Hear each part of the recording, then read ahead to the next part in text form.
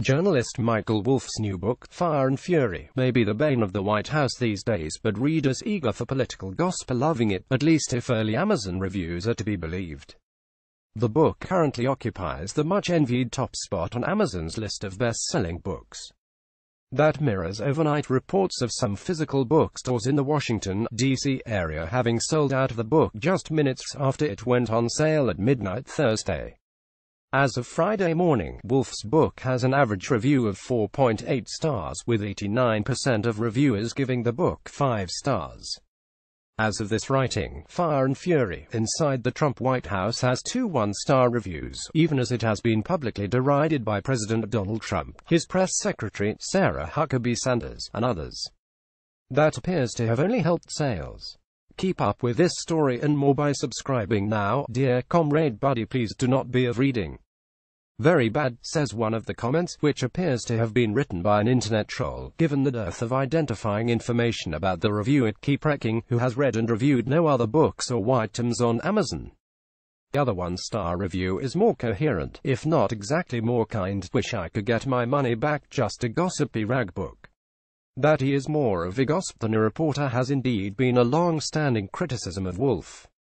That he may exaggerate the truth is another. Amazon most reviewers, however, appear to be delighting in the book, largely because it depicts Trump as bumbling and his administration as chaotic.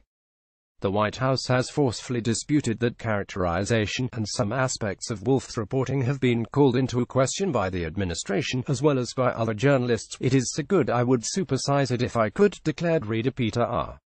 Clark, titling his 5-star review, Making Journalists Great Again, a play on Trump's campaign slogan. W. Christian was even more effusive, if not outright hyperbolic, in his glowing assessment: the Bible, the Tao Te Ching, Plato's Republic, Newton's Principia, Darwin's Origin of Species, and now Wolff's Fire and Fury, an instant classic. Concerning the origin of a curious species of orange humanoid currently infesting 1600 Pennsylvania Avenue, ultimately I believe this book will have the same impact on our society as Thomas Paine's Common Sense in 1776, said reader C. Thomas, in what may be a somewhat unrealistic assessment of Wolff. Several readers suggested that they'd bought the book purely out of spite, after Trump's lawyers tried to halt its publication. The book's publisher, Henry Holt. Mostly, readers were captivated by what Wolff gained from his open access to the West Wing, and the resulting portrait of sniping, jockeying and leaking.